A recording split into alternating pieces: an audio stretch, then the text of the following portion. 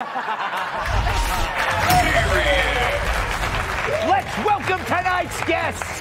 His greatest contribution to mankind, getting Don Lemon fired. 2024 GOP presidential candidate and author of the new book, Capitalist Punishment, Vivek Ramaswamy. She talks so fast, she uses anti-skid lip gloss. Host of the Fox True Crime podcast, Emily Campagno. He gets startled by unfamiliar noises, like applause. Comedian Joe Mackey. And audiences treat him like family by walking out on him. Actor, writer, and comedian Jamie Lissow. So, Jamie, good to see you. You know, political experts actually say that Joe has a better chance of winning than you getting back with your wife. Wow. That's surprising. What did you make of the video? First of all, I feel like he only said one word the whole video, but it was like a long one. Yes. Do you know what I mean? Like, does his speechwriter not have a space bar? I felt like the whole thing was like, it was just one thing I could not follow along. Let's finish the job. If I hear that one more time after sex.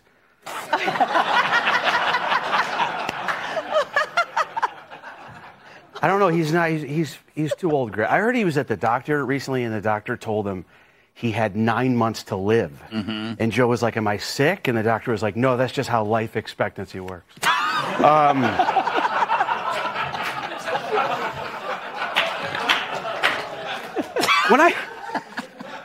was good. Terrible. When you first hear the story, though, do you not go? Like, I think we all want to reach a point in our lives where we rest and spend time with family. Like, he's 80 years old. Like, wouldn't you want to? I was thinking, like, why wouldn't he want to spend time with his kids? Then I was like, oh, Hunter's his kid. And he's got a stripper baby grandchild. Yes, that's right. Yeah. Vivek, what did you make of the ad? It's interesting. He seems to make, again, the enemy of the people. It's not about China or fentanyl. It's about half of America. Yeah, well, the thing I made of the ad is it has a farce at the heart of it, that Joe Biden's actually running for president. Yeah. Joe Biden's actually not running for president. It just looks like he is. Mm-hmm. It's the managerial class in this country that has put out this little puppet called Joe Biden running for president, and that makes sense of his cognitive deficits, right? That's not a bug to them. That's a feature, because that allows the puppet master to control the puppet. Susan Rice steps down the day before. And so this elder abuse, and I think that's what it looks like to me, elder abuse, it's just a cost of doing business. If you're the managerial class, that's how you roll. And the DNC's protecting him, by the way. They're not doing debates. Yeah, so they're not going to let anybody challenge the hollowed-out husk of a supposed human being and leader that we have in that White House. And I think a big part of the reason why is it's not even him. It's just like the Wizard of Oz. He's a projection. Yes, he's an empty vessel, Emily, if that's your real name. No mention of Kamala, huh? That was weird. I guess maybe they just didn't have time. I mean, he probably doesn't know who his vice president is. I have to say that the most concerning thing to me about it was I literally asked myself the question when I saw it, is this a repeat? Like, when I saw it on air, are we repeating 2 years ago what his campaign ads were? Right. He has not changed one bit. And for someone that campaigned on being the unifier in chief, for him to show as the extremist on his new campaign ad other elected officials, current serving elected officials, and he was the one that was supposed to unite us. I noticed that the majority of the people in the ad were African American. Remember, he told them when he ran the first time, "You're not black if you don't vote for me." And he's still trying to cater to and pander to this narrative that pitches him, apparently, this elite managerial class against America. What's wrong with the American flag? What's wrong with me standing up for it, standing up for faith? He asks whether or not we want freedoms. Yes, he's taken all of it away. His administration has diminished our rights, our freedoms, our choices. He's bloated our government. He's diminished the value of the dollar. There was zero specificity in that ad because he has accomplished nothing. And you talk about shouldn't he rest? He has been resting. He has done nothing in his 50 years of service. And so I look forward to, once a GOP candidate gets in office in 2 years, to actually doing something and restoring my rights and my freedoms. I should sum for you. Joe, you're used to it. It's a tough act to follow. Oh, man, I can't go after Campagno. I'll tell you what, Greg, when I heard that recording, it sounded to me like something there would be a recording when someone's recording a will. Yeah. Yes. It's like, I don't have much time left. And they brought a phone to this hospital bed and got me to do this on a number of takes. I imagine there were a number of takes to make that recording. And it wasn't even good. But at least when you have multiple takes, he doesn't do that thing, which I saw him do again today, where he starts one sentence and then he pauses in the middle and then finishes a completely different sentence. I love that. It's like a Maroon 5 song where it's pop music at the start and then suddenly rap starts playing, except this time it's destroying America. Yes, exactly. All right. We got to move on. We got a great show. We got some surprises. But if I told you, they wouldn't be surprises. Up next, corporate clowns avoid the trauma of acknowledging your mama. Oh, no. Okay. Stop. If companies had their druthers, we'd never mention mothers. It's time for... They're doing what with Mother's Day? Come on, is this even real? Sponsored by Ipana Toothpaste. What? I should really look at these before the show starts. The Arizona Informer, whatever that is, tweets that several corporations are allowing customers to opt out of receiving any correspondence having to do with Mother's Day. Among the companies doing this is DoorDash, Kay Jewelers, and Levi's. They claim that Mother's Day can be triggering for some, which is the thing they'd never say about any other day, even to people who get ignored on Father's Day, right? Oh, my God.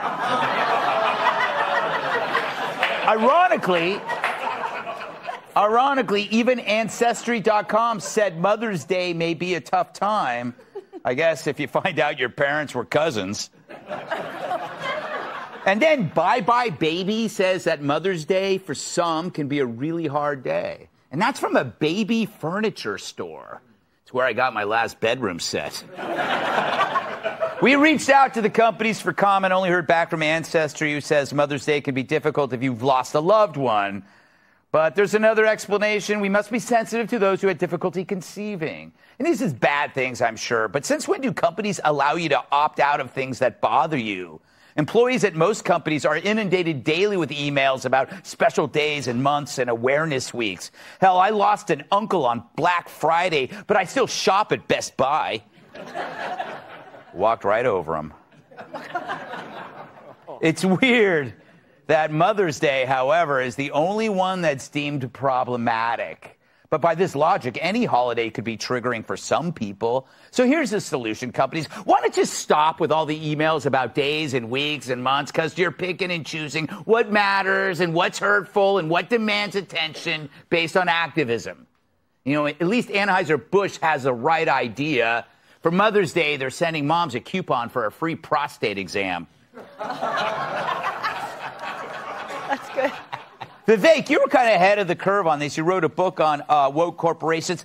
Is there some logic to this? I mean, obviously, my mom died 9 years ago. That doesn't mean Mother's Day can't go on, right? It shouldn't change for me. Yeah, I think that part of it, I think some of this is the trans stuff. If you can't define a woman, then you can't have Mother's Day. Right. You're going to offend some people if you don't call it Birthing Person's Day. So cancel Mother's Day. But, look, on a serious note, what are they going to say? It's because somebody had a miscarriage, somebody who had a mother that died.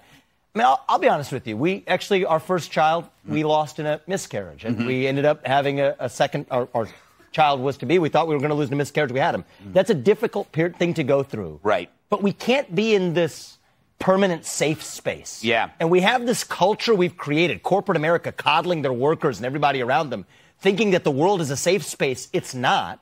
We have to embrace reality. And Mother's Day, the things you celebrate, that's what gets you through those difficulties. We got to remember that again. It's true, Joe. It's like when you hear about trigger warnings when they're like in a law school. They'll go, we're going to do cases of assault or sexual assault, and we have to do a trigger warning. And it's like, no, but you're a lawyer. You have to deal with this. Yeah, it's not all about you. I'm being sued by 13 mothers over paternity right now, and I don't ask anybody to not acknowledge the holiday for themselves. It's just, plus it's an email. We're triggered by emails. I have the emails I get from corporations sent to the same place that my HR emails go, my spam folder. Yes. Have you tried to block that stuff and it comes out and you can't? They can't be blocked. They don't let you block it. You can't. They can't let you block stuff from your own company.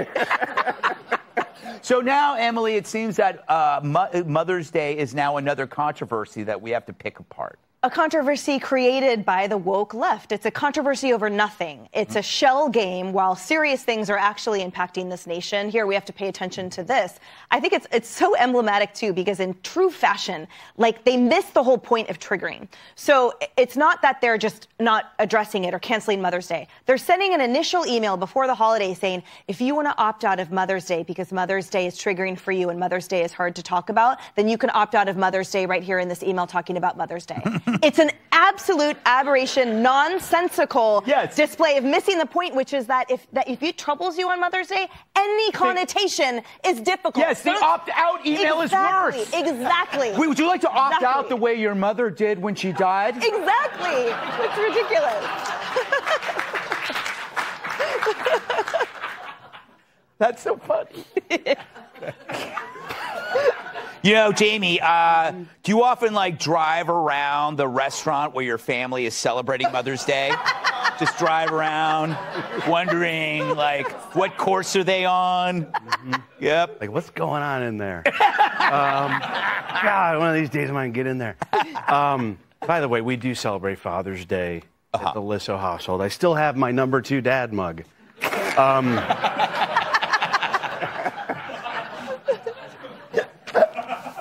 Look at this. This list is bizarre, too, of the places you could get a discount for Mother's Day. Mm-hmm. Who is saying to their mom, like, Happy Mother's Day, here's your Arby's DoorDash meal. Here's your isn't that kind of a weird thing? And I do like to, I'm a big fan of opting out. Yeah. Sometimes I just wake up, I opt out of all these emails.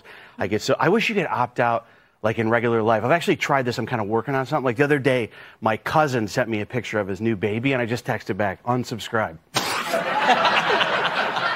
Doesn't that feel good? Feels good. You know, just writing unsubscribe to anything, no matter, and the more heartfelt it is from the other side, the better feeling it is to say unsubscribe. It's great. I love doing unsubscribe, and then just because you know how gigs are with me for comedy, my auto reply for my email just says, I'll take it.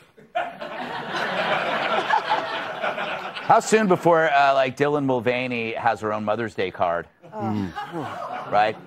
You know what's funny about the Ancestry.com thing, too? The whole point about how they said, in case you were infertile or whatever, but they also omit the biggest, like, thing about Ancestry.com, which is finding out that your parents aren't who they said they were. Right. Right? Like, that's probably the biggest... Happy Mother's Day. Exactly, exactly. All right, we got to move on. Up next, why space travel requires controlling your desires. Stop. Stop. Stop! Can you indulge your depravity in zero gravity? Experts from NASA say no to getting some ASA. According to experts, those are my favorite, space tourists will have to sign legal waivers banning them from having sex in space. Apparently, there are just some things you don't want floating around you. The problem arises from unanswered biological and legal questions that come with interstellar intercourse, namely the harmful effects of radiation and low gravity on embryos soon after conception. They could be super babies. It reminds me of that time I had that timeshare near 3 Mile Island. I left a glowing review on Yelp. Little wordplay there. But in other words, a child conceived in space could suffer from unknown problems. And on a space station, it's much harder to sneak out the next morning with your shoes in your hands. All of which could lead to litigation against the organizations that are hosting the flight. So experts have made a series of recommendations for the space tourism industry. One of them is to supply passengers with graphic visuals to reduce arousal.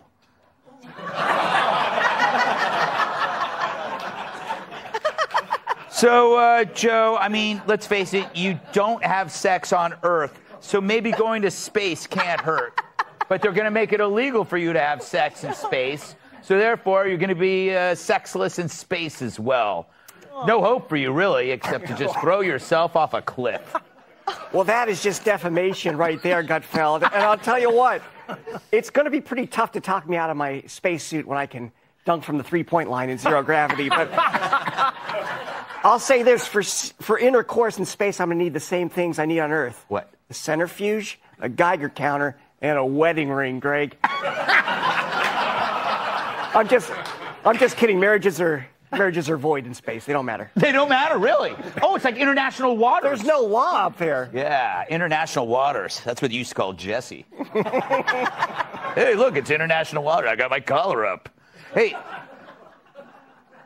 Emily, you're a lawyer. You claim to be a lawyer. Still haven't seen any proof of that. But can you really get sued if people have sex in space? Come on. I mean, how are they liable for that? Like, you could have sex in a cab and give birth to a demon. That's called evidence. Learn it, America. Where am I? Yeah, this whole thing is so clear when you just ask who's asking the questions, right? Right. These, like, professors of astrobiology quoted in the article, these questions need to be urgently addressed, guys. Obviously, none of them get laid, and they're just looking for an excuse. We have to go test this out, everyone. Send me up. That's all we need to know. How ironic. They are astrobiologists who get no ass. Exactly. Yeah. Huh? I don't even hear that crap on Outnumbered. But the argument was, to answer your question, the argument was that if you conceive a baby in space and it somehow has some type of degenerative effect or poor conditions, that you can then sue the carrier. So it's essentially saying, don't have sex in space because then it will prevent the potential for a baby. But to me, I mean, I would think you assume the same risks, if not more, conceiving in New York City. Amen. Yeah. Amen. My God. Jamie, I hear in space no one can hear you bomb. Shut up, audience! Do you really need a waiver to tell people not to have sex? Couldn't we just send up married couples?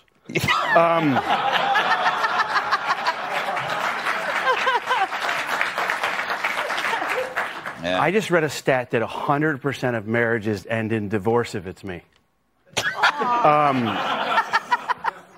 the way... Yeah. Oh, go ahead. Oh, I was just going to say, I don't like the whole dynamic this is setting up. I don't think we need these guys. Isn't it weird, too, that they're going to be like 10, 9, 8, 7, 6, 5, 4, 3, 2, 1. Nobody blast off. I want to get that to catch on as a word. Yeah, I don't think it will. Okay. You know, but do you need these horny? You go. I was going to say, do we need these horny people walking around the? I feel like it's a bunch of loaded guns walking around up there. Seriously, I don't know. Is that a good? I don't know. What were you going to say? I'm sorry. I thought that you always have good tips for us. Oh, I do. I actually came in early and I got a message for everyone. Oh, good. Lisso's Lessons. Tips from a divorced dad.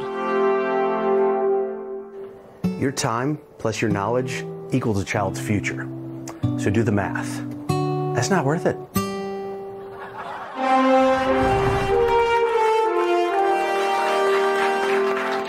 This is not going to help you in the court hearings.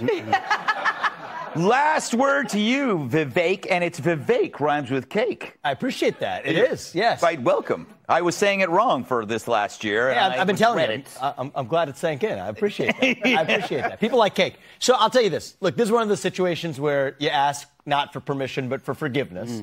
Because what are they going to do? The damages of breaking this, are they seriously not going to bring you back to Earth? Yeah. That would be not very good PR. So I think maybe you clean up the space capsule, whatever it's going to be, to make sure you get your fine paid. But if you're going to pay millions of dollars to go up there, I think you can handle the cleaning fee. Yeah, and you know what else, though, too? It's like, why is mutation seen as a bad thing, Joe?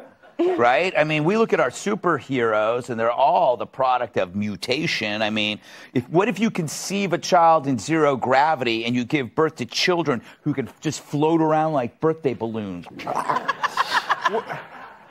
Right? What if General Zod is having sex in his void that he's imprisoned in? and like, I don't understand how you're going to, like, no one's ever broken a contract about sex before, right? You know? And the other thing that's weird is, like, you're going to sue the transportation company? None of my lovers have sued Greyhound. Speaking of hound, coming up, you can't talk crap when my dog's in your lap. All right. You know how I judge a presidential candidate. I assess his persuasiveness, his intellect, his backstory. But even more, it boils down to one thing. Does my dog like him? Which means it's time for... If you want to get to Pennsylvania Avenue, you've got to give this dog his due. This is the Gus Test.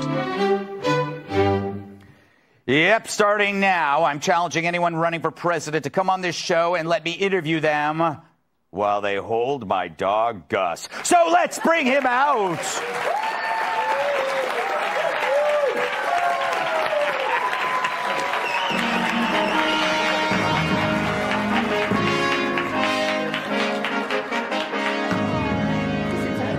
Yeah, hold on to him, Vivek. There you go. There you go. He wants so badly to get away from you. This is not a good sign. This is not a good sign. Oh, he wants Jamie to be president. He wants Jamie.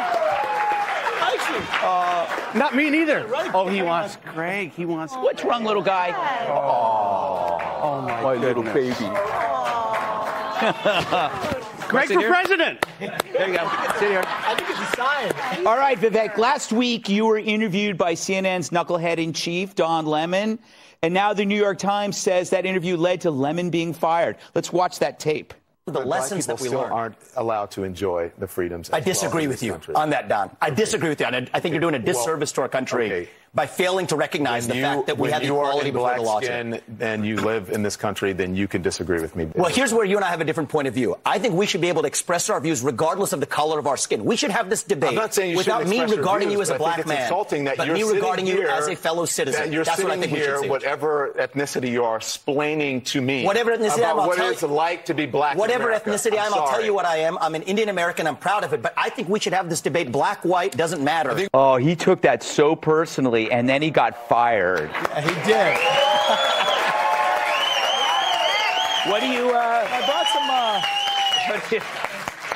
Give you some lemons. You make some lemonade. There you go. There you go. You got your silly little joke in. All right, now, Jamie, give him back over there. Let's bring it in. You got to get the. You got to get the Gus. Come on, Gus. Come on, Gus. Let's get over here. Oh, there you go. So, what do you think about what's your plan when you debate Trump? Yeah, look, I'm just going to call it like it is. Yeah. You had a chance to do what you were going to do, and we'll let the.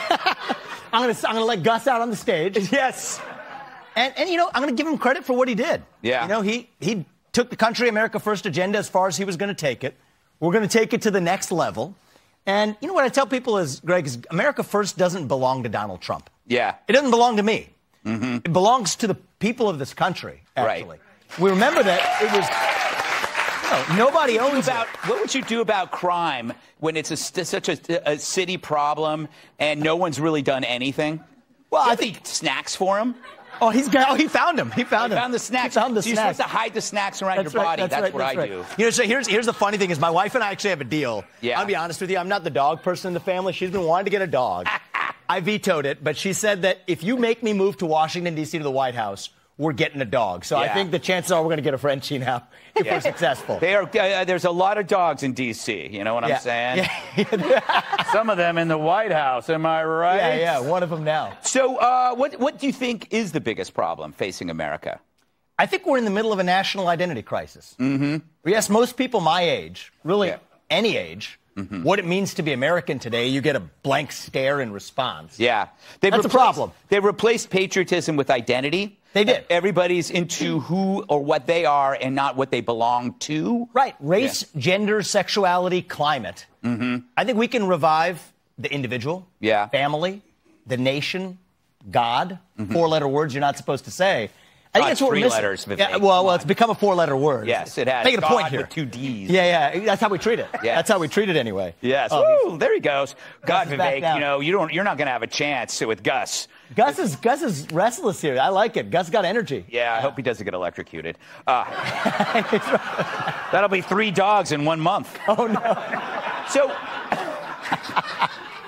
how would you deal with the fentanyl crisis? I know that you've got a pretty aggressive stance. Yeah, look, I think that we shouldn't apologize for this. We have a problem on the southern border. Chinese manufactured fentanyl coming from, I'm not even kidding this, Wuhan. It's coming all the way over here. Yeah. So I'd put the military on the border, and I would use our military to annihilate the drug cartels. I don't know why that's a problem. We've done that with, like, terrorists and terrorist kind of thing. Bin Laden, Soleimani. If we can do it over there, we can do it to the drug cartels south of our own border. Gus, what do you think about that? Do you think that that's the solution for our drug problem?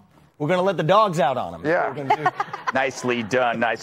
What about immigration? You notice that you see Mayor Adams now suddenly sounding like Donald Trump now that he has to come face to face with being a sanctuary city. What would you do? So, I believe use our military to secure our own border. If we can use it to secure somebody else's border halfway around the world, we can use it to secure our own southern border. Mm-hmm. So it's not just building the wall.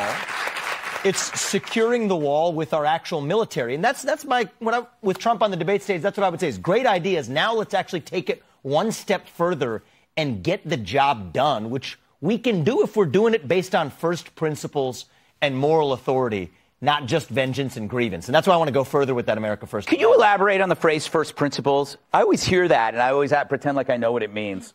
It means remembering, like gravity. Well, it's like the basic ideas that set the nation into motion. Yeah. Merit is a principle. Free speech is a principle. Rule of law, we were about to talk about. Mm-hmm. Basic principle. The idea, we're talking about this with Biden, the people who we elect to run the government ought to be the ones who actually run the government, not this managerial bureaucracy that runs the show. Those are basic American principles.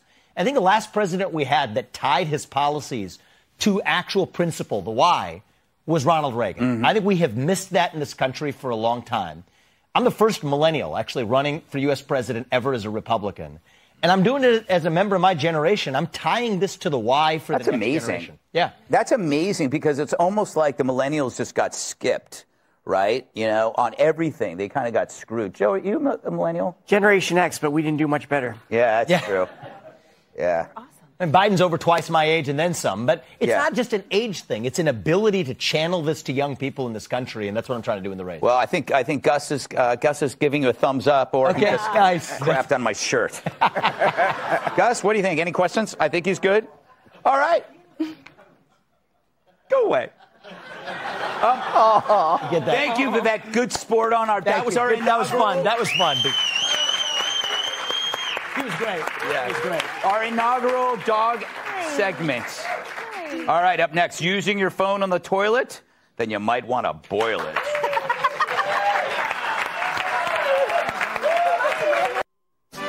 A story in 5 words. Story in 5 words. Your phone's alive with poo. All right, Emily, you were dying to talk about this. No, I wasn't. Don't lie now. We're on TV, and you can't lie on television. Haven't you learned? A recent study found that 100% of cell phones, 100%. That's your favorite phrase, by the way. Totally. Tested had traces of E. coli and fecal cells. 100%. And chances of contaminating your phone, Emily, increased when you flush. So, should you stop flushing? I reject everything about what you just said. First of all, and also, they found cockroach feces on also all the phones. Oh. But here's my point, everybody, before we all freak out. Know the subjects. Yeah. What 1,000 people did they pull? Yeah. They were in the UK, maybe in prison, maybe in a fraternity, whatever it was, because I am sorry, if you swiped my phone, there is no fecal matter on it. I don't take it to the bathroom with me. I don't flush with the lid open. This whole story was so disgusting. You don't flush with the lid open? Who does? Well, it's kind of fun to see it all go away. I can't. I mean, come on. It's like, it's kind of, it's science. It's science. Trust the science. Yeah, trust the science. No, I feel like everybody in this study was disgusting. I don't think they have cell phones in prison, Emily. Joe, deep thoughts? Greg, my phone and I don't have any secrets, and that's not all because of Google. But I'll say this. You see these stories everywhere about, there's poop bacteria on the fountain sodas. There's poop bacteria on the mint dispensers. And I'll tell you what, that poop bacteria is not good for you. But what's worse than the poop bacteria is worrying about all the poop bacteria. That's going to stress you out. You're going to have a weakened immune system. So you just got to accept that there's poop everywhere. We're just living in a world of poop. You're right. You know what? You should just cover yourself with poop, and then you wouldn't have to worry. Better yet, a poop vaccine. Yeah, get a poop, which a poop vaccine would be an injection of poop into your body. Jamie, yes. Your life is already.